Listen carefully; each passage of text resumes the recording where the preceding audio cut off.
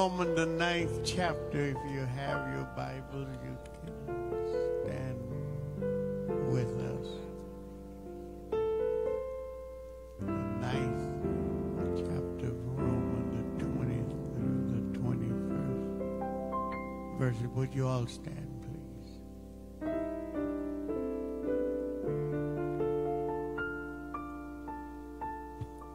Share it with your neighbor if you don't have your Bible. If you don't have your Bible, buy one. Come on now. When you get it, read it. Read it. That's it. When you read it, tell your neighbor when you read it. Live it. When you live it. Make that a practice in your life. God is a good God. God is writing a good thing every day in your life. You ought to be thankful. Thank you, Lord.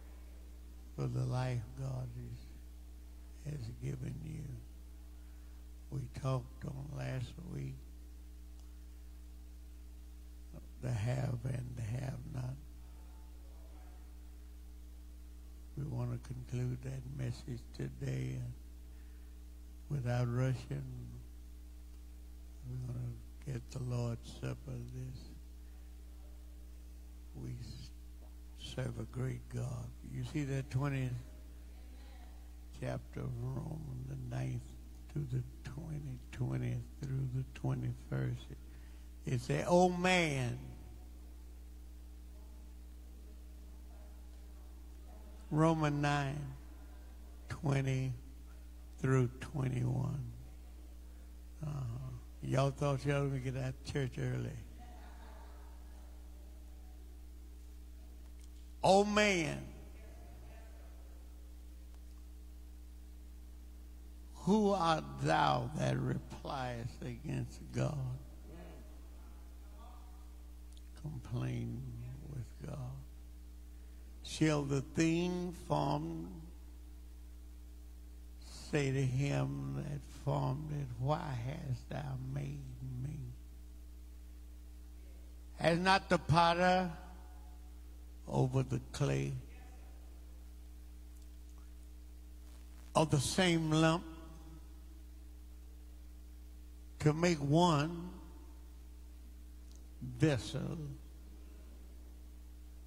unto honor and another unto dishonor? O man, who art thou that thou hast replied again how you made me? I made you. Don't you have the potter over the clay, all the same lump, one lump, but some you give to have, and you have the have not. You got the potter, you are the potter, you made me this way, and yet you took one clump of clay and you split it up, but you gave some this and gave others that. You may be seated, because it's in my mind that the purpose of this time of really sharing together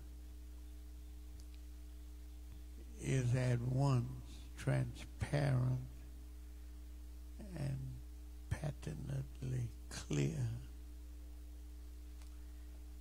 It is also to affirm that God himself made us. He molded us and make us and hold us. in his hand. It is affirmed here this morning that God himself made us, and he molded us, make us, and hold us up in his hand.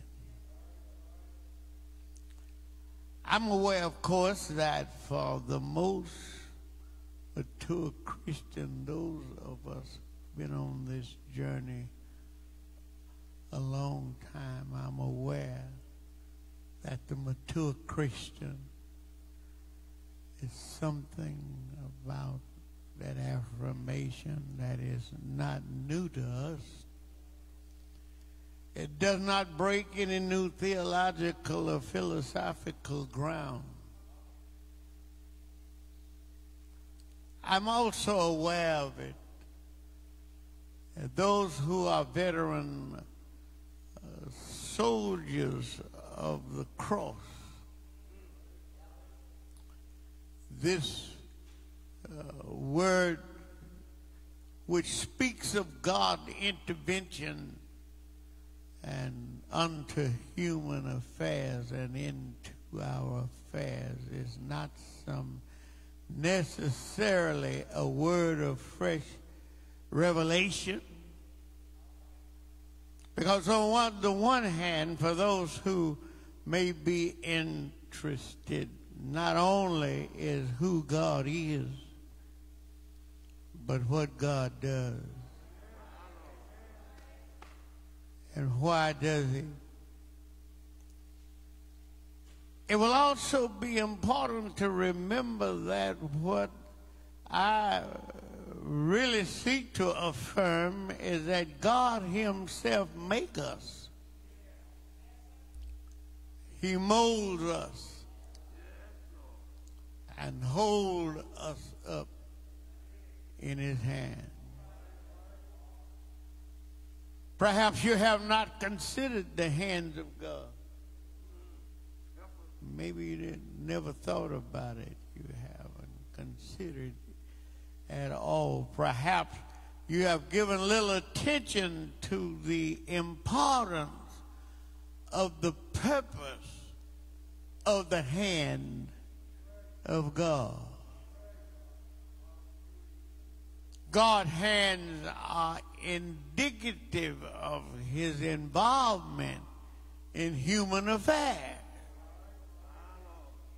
God's hands are parabolic of his possessiveness and of his strength. God's hands are the paradigm of his presence in your life, as well of the protector of your life.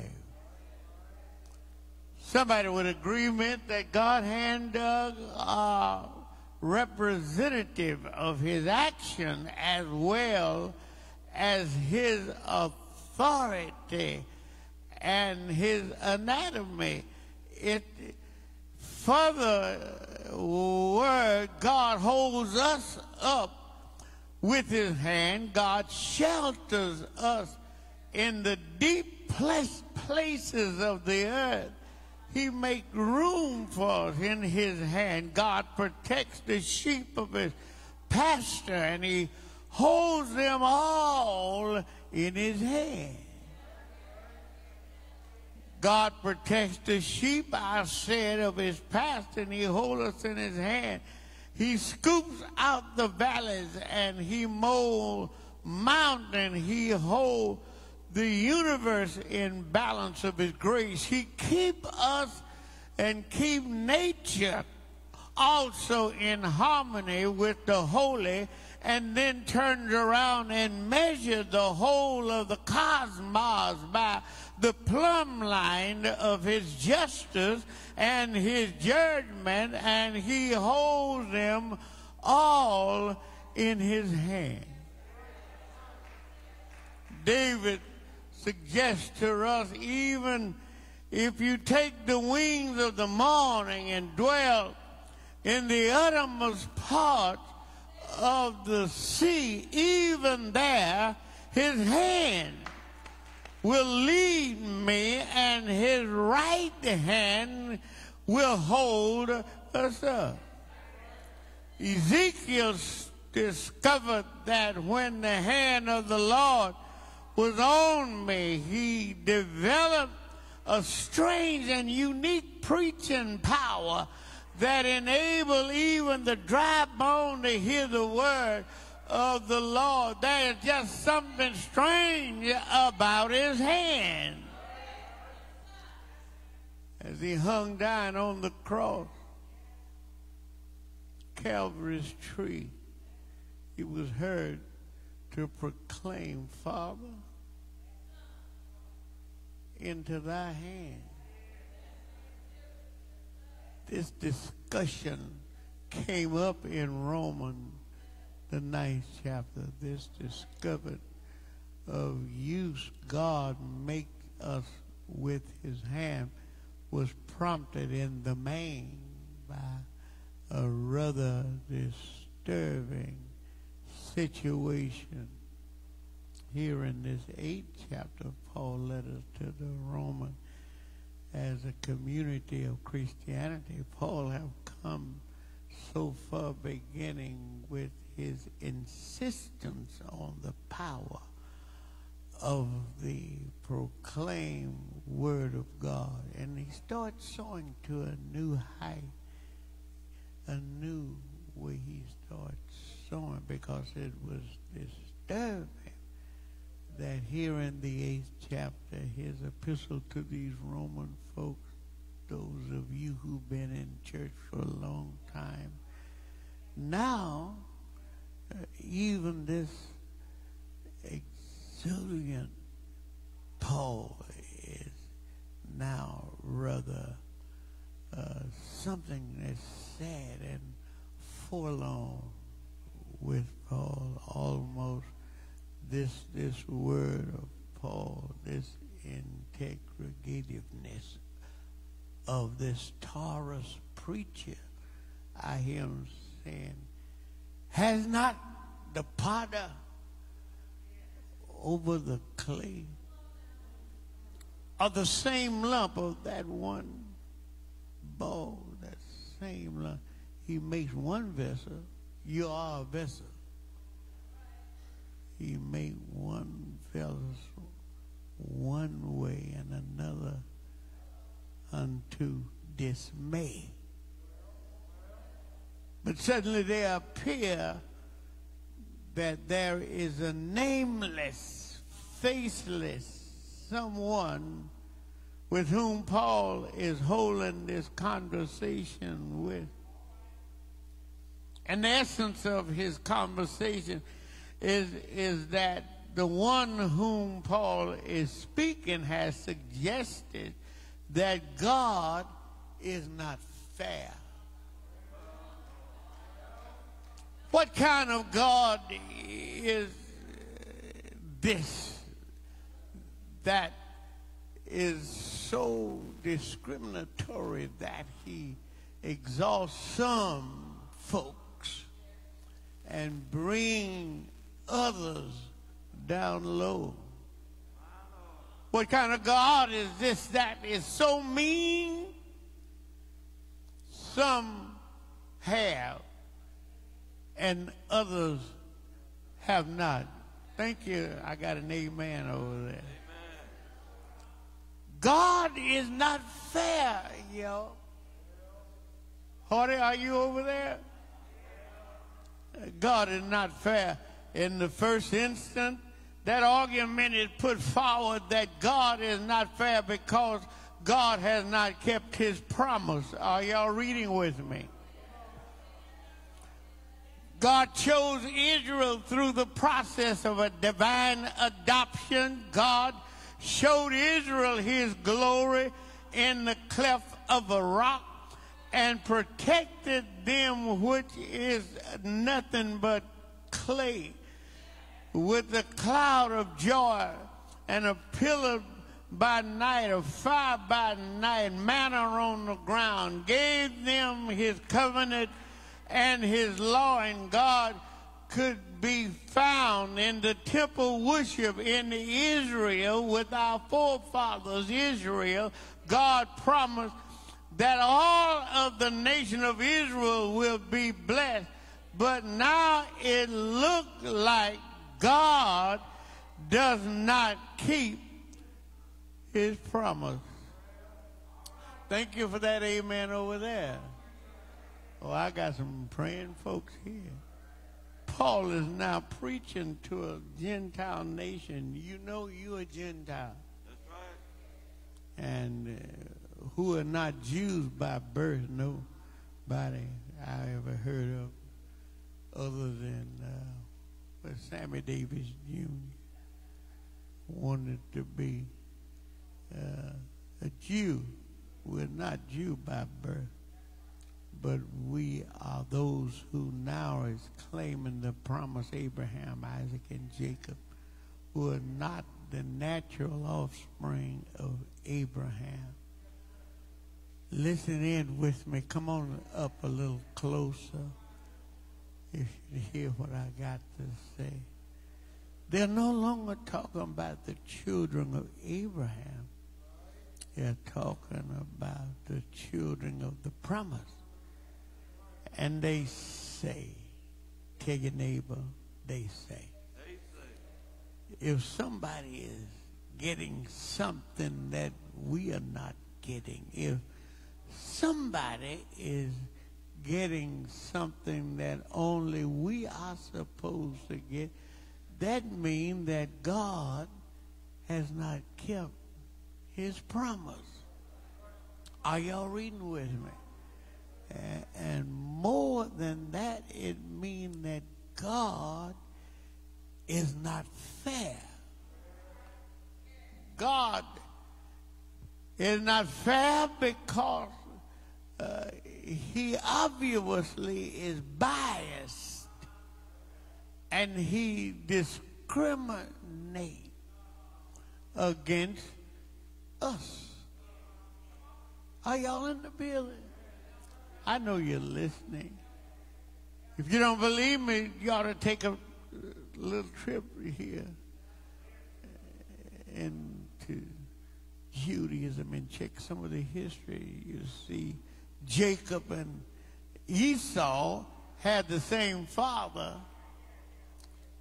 They were twins, but Esau was born first. And as a consequence, Esau should have received the blessing. Are y'all really following me? Come on, somebody. And inheritance of the Father. But in point of the fact, behold, how unfair can you get? Before they were born, God said, I'm older than he is. Shall I serve the younger? But not only that, God is so unfair that he let it be known that Jacob I live, but for Esau I have hated. God is unfair. All you have to do is read the scripture. You will see how unfair God can get. Y'all mind? Get. In our life, the children of Israel was in bondage in Egypt. Don't let that pass you by. There they was, oppressed by the hard and cruel taskmaster. A new Pharaoh that arose in Egypt and knew not Joseph, and as a result they worked until sun up to sundown to some more bricks without straw. Somebody ain't listening. To Martha without clay. But not only that, but this book says that God raised up Pharaoh and then hardened his heart. Tell somebody, God raised up Pharaoh it looked as if Pharaoh is hard enough, the heart of his own, but then God got in it. God will get in it. Tell your neighbor, God will get in it. You better be careful. And he was hardened. Pharaoh's heart even the more. And then when somebody said, God, why did you do that to me? When something is asked of God, what do you have in mind that make you treat us like you do? And that tornadoes all around the place. Folks are dying, losing their home. Folks living under the viaducts all along the highway. When somebody raised the question of the inquiry, what is your plan? Have you ever thought about what is your plan? What is your purpose? What is your priority? Just down here, good for nothing? What are? I will have complaints on whom, this God talking, I will complain on whom I have compassion. And that's why this one against Paul argues this one against Paul. Paul is not there like him by himself. He really rails this one toward whom Paul direct his message, his sermonic message suggests that Paul, God is not fair. There are some folks who treat you the same way. On your job, some people wouldn't even been working with them for 30 years, and they wouldn't even know if you're a Christian or not, because we get quiet. The whole matter then is on the unfairness of God. It seemed like with all those earthquaking folks, all those folks getting killed, dying, all of the killing on the school campuses, this one whole matter then of the unfairness. God seemed like God killed this one and God let that one live. Seemed to speak relevant and reasonable to our plight. It seemed to me there are some among us who would join in this accusation in your life. There are times I'm accusing and that God is not fair. When life begin to turn upside down in your life, wish I had some amens. When life began to turn inside out, it seemed to look as if though that God has not kept his promise. Do y'all feel that way? When our burden press us down and when our burden become too heavy for us to bear, somebody want us to know, what God, what have you done for me lately? When it looked like life is about us to leave our bodies and we have not reached the 70 years, that's 60, and 10, that's 70 something. Sometimes it looks like God has not kept his promise. Y'all ought to move somebody. Strangely enough, that this word, strangely, it reaches us strange enough that we can apply to those who have, and for those who have not. I might want to remind you that Jesus, just before you love the Lord, that you won't be sheltered, that life trials and tribulation, just because you've joined the church and leave giving your life to the Lord, it does not mean that you're going to have a flowery bed of ease. Will somebody help me out? Because you joined the church and have given your life to the Lord does not mean that you're going to have a flowery bed of ease. Just because you've been born again and have given your life for the Lord doesn't mean that you won't have enemies on every hand. It does not mean that the hellhound won't trail. And when you go to church, y'all, that's this sad part. When you go to church, when you go to church and give your tithe and offering, and you've served and given your time, your talent, and you still don't seem to get any better in the church than you were in the world. You run around here in Vallejo and Fairfield, Susoon. You can't hide from God. There's a time when it looked like God is unfair. What make it really seem, though, as God is unfair, however, is when that rascal of the world have everything. Let me say it like that. And you ain't got nothing. Just look at Jacob, whose name means supplanter. Are y'all familiar with Jacob? Come on, Brother Deacon, are y'all familiar with Jacob? Whose name means supplanter. One who really follow after Jacob. He's selfish. He's crafty. He's deceitful. He's deceptive.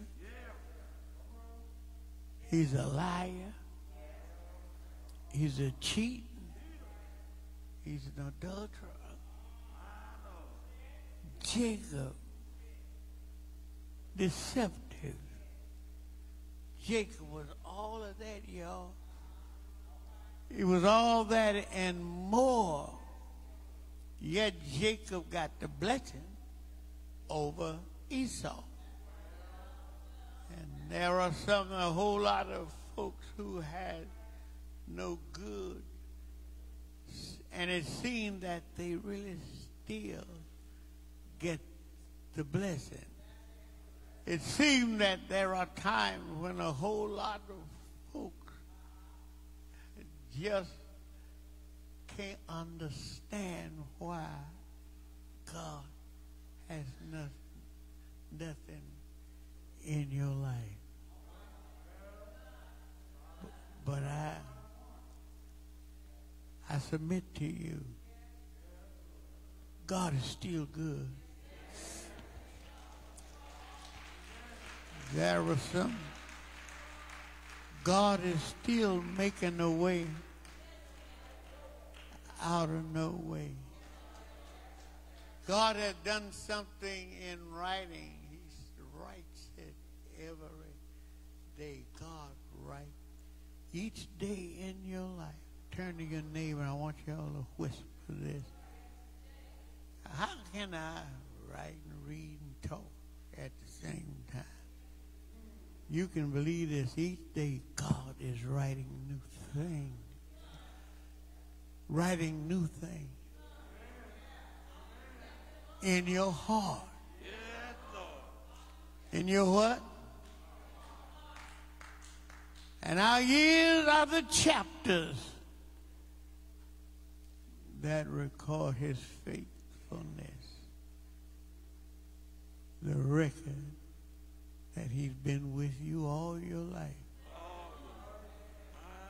Every day.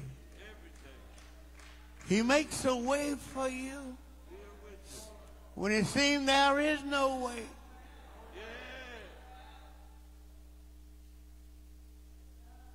turned the clouds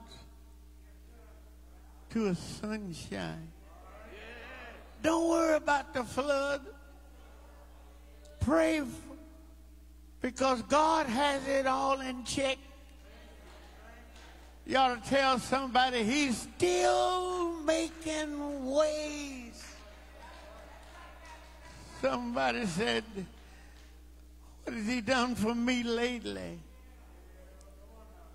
You want to know what he done? He brought you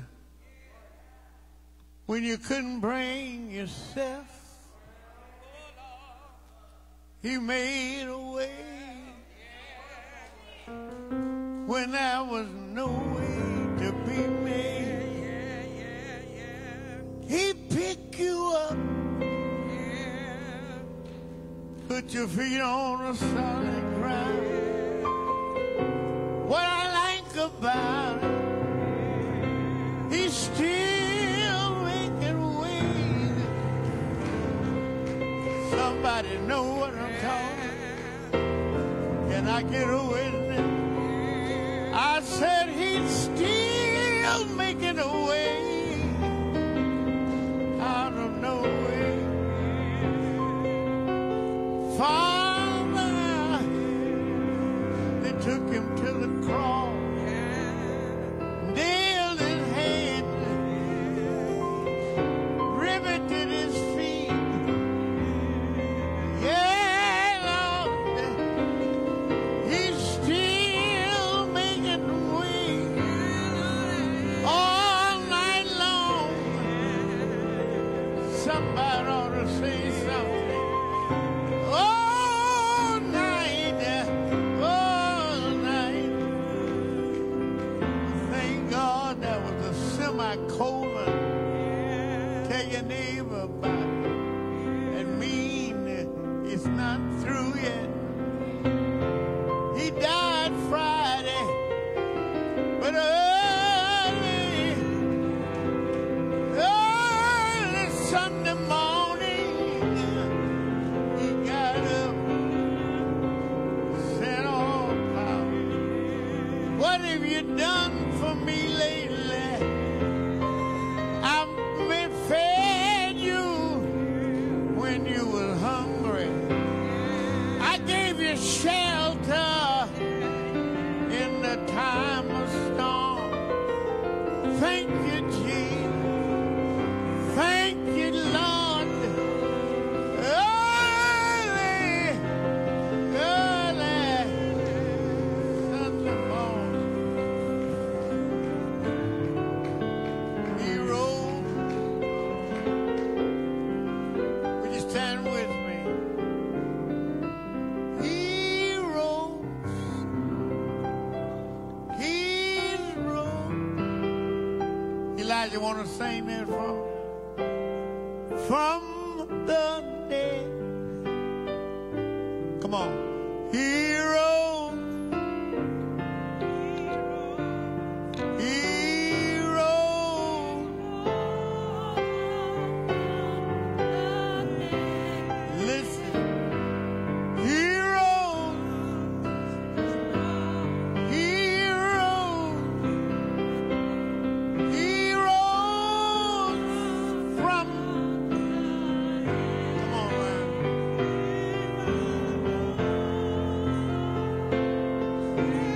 Come on, sing with us.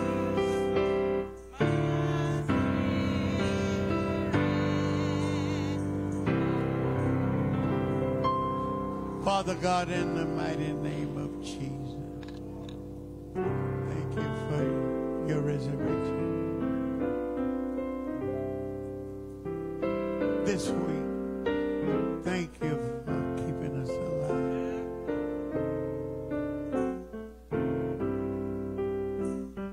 Thank you for the privilege of prayer,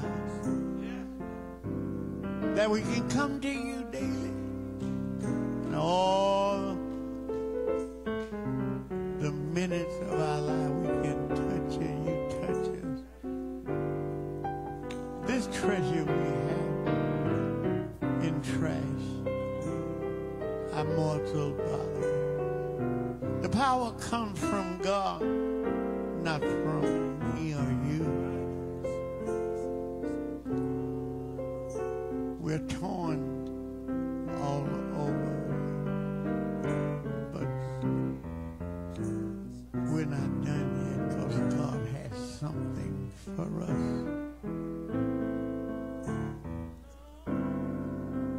Father God,